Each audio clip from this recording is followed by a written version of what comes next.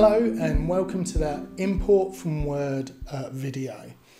Now, why would you want to import a Word document into Papyrus? Well, I can think of a couple of reasons. Firstly, you may have started your work in progress in Word and you're now migrating to Papyrus. So you want to import all of the book that you've already created so you can continue working on it within Papyrus. The second reason would be, let's say you've created your book within Papyrus, but then have exported it to Word so you can send it off, say, to an editor, and now they've returned that document to you and you need to re-import it back into Papyrus so you can continue editing it. So let's take a look how that's done.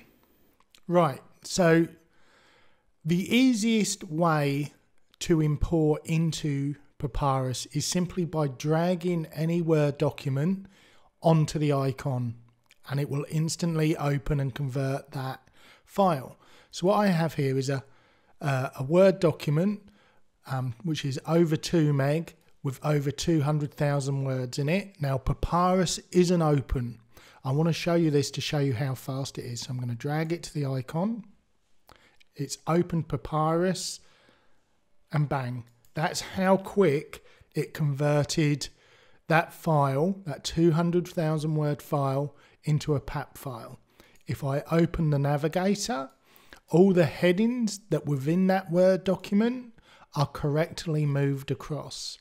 If I then press save, it'll ask me if you want to turn on backups. This is up to you. I'm just going to say no for the moment. And it will now have saved a copy of this document back to the same directory, which is, in this case is the desktop. So it's saved the copy of this Word document to a PAP file. It was that fast to convert 200,000 words. Now what I also want to demonstrate is if I spoke about exporting a Word, one of your PAP files to a Word document so you could send it to an editor. So if your editor then sent you back that Word file, you can simply drag and drop. It'll do exactly the same thing again. I'll open it. So it converted it back again. But not only that, because when you exported it with everything intact, it brought everything back in the same way it was exported, whether it was comments, scenes, everything. So you can see how fast that was to import an exported file back into Papyrus.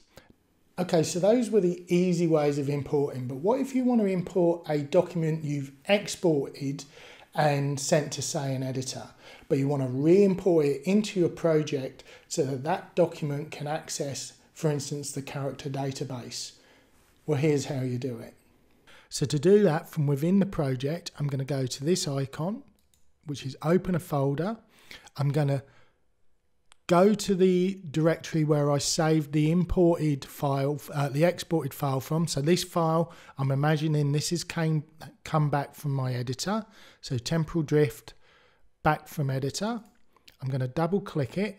And again, it's opened my file, but this time inside my project. And you can see it associates back with my character database. Because I've opened it within my project, it automatically links back into my character database. It automatically links back into my research database.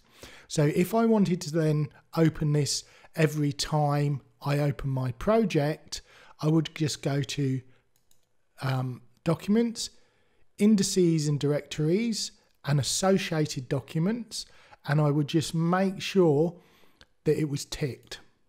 So if I tick temporal drift back from editor, I'll move it up a bit.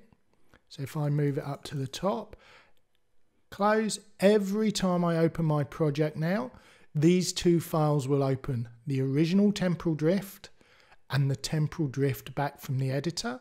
If I close that down now, save changes, the next time I open it,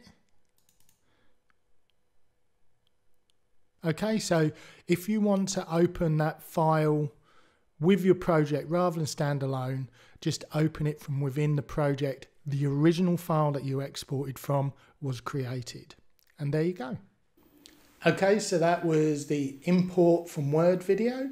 Again, everything is quick and easy with Papyrus. So I hope you enjoyed that video, and I'll catch you next time.